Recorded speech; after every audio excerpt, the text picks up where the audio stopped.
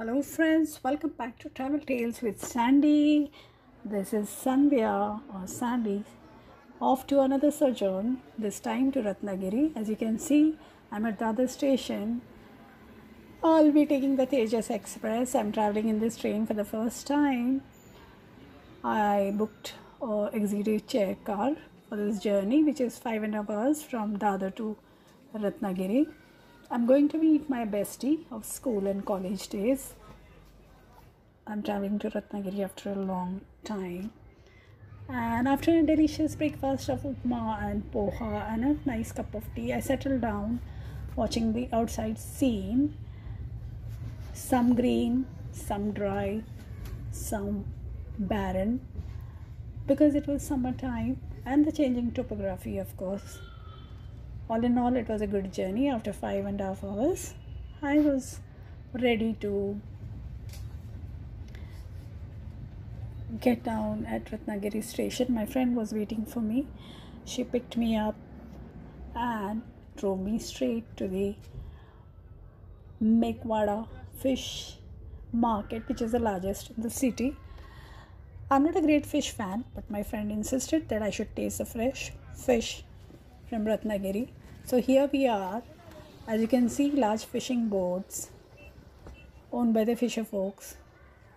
After making some purchases of fish, we headed back to a house where she made sure that I had this fish. As you can see, fish fry, prawns fry and pomfret fry for lunch. After lunch, we left for another prominent location, Arivare Beach in Ratnagiri, which is around 8 to 9 kilometers from her house. Beautiful location, beautiful beach, the cliff. As you can see, I'm standing on the cliff. Behind me is the Arabian Sea.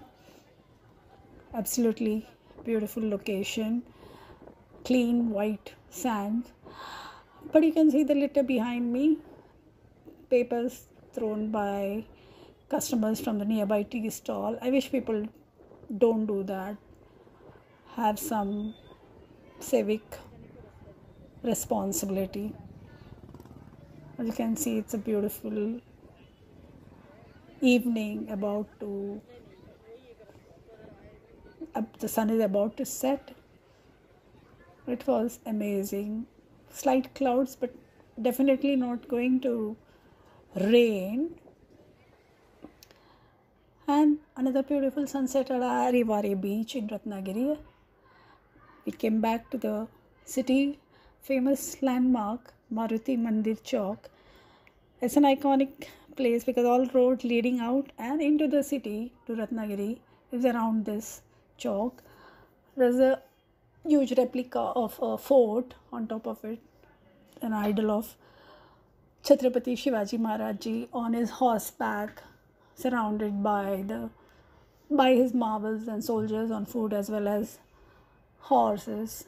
People love to come and spend some time here, enjoying the lightings and all that.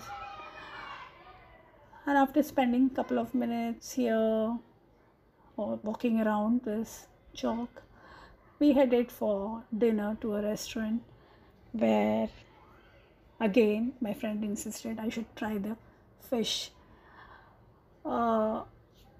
This time it was crab lollipop and the famous soul curry made from kokum and coconut milk and a lot of other ingredients and prawn fries. Next day morning, we decided to set off for Ganpatipule. Me and my friend. I was driving down. This is 18 kilometers from her place. Again, we crossed Arivare Beach. As you can see, beautiful day to drive down to this iconic pilgrimage town. Hi, good morning friends. Second day in Ratnagiri with my friend, traveling to Ganpatipule Beach, driving my friend's car. She's been kind enough to give me the gaadi. She trusts my driving skills. So when we reach Ganpatipule, which 18 kilometers from here, from her house. We'll show you the beach and whatever possible. Stay tuned with us to watch more of the beautiful sceneries and locations of Ratnagiri with Sandy. So Ganpatipule is a very popular pilgrimage town. There is a Ganpati Mandir here, temple with a 400-year-old Swayambhu Ganpati idol. I had visited this Ganpatipule long years back when I was in my teens. I'll show you the surprise ahead in this video about what I'm talking. As you can see, nothing about the temple had changed from those days to this. Everything was same except for the scene on the beach. Fortunately, that day it wasn't very crowded, so we are on our way to the Ganpatipule Mandir, the Ganpati Mandir. I don't see much rush today. Hopefully we should get a good darshan. Ganpati Bappa Moria. So, as you can see, the temple wasn't very crowded. On one side is the mountain and the other side is the Arabian Sea. I got a feeling of deja vu. Of course, definitely, because I had visited this place years back.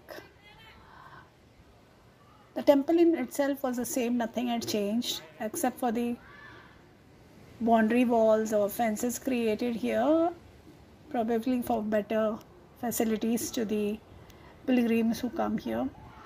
The beach was very crowded, though it was peak afternoon, probably 1:30, 2 o'clock in the afternoon.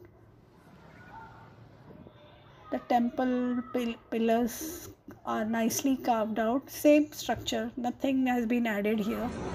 Hi friends, I am having prasad of Ganpatipule, which is khichdi and bundi and achar, and very hot, awesome hot khichdi.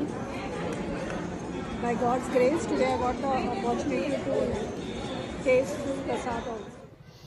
As you can see, the beach is very crowded. It's a lot of water sports activities happening. I even spotted a couple of ATVs, quite surprising. You will see in the videos sometime in a couple of minutes what I'm talking about. I have a photo clicked from ages ago when I visited this place. Guess where I am?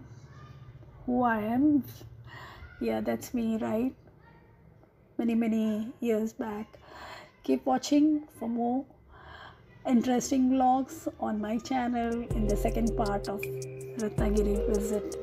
Thank you for all your love, support, and please don't forget to subscribe, like, share, comment, and press the notification bell for many more interesting videos on Travel Tales with Sandy. Signing off. Thank you. Bye. See you.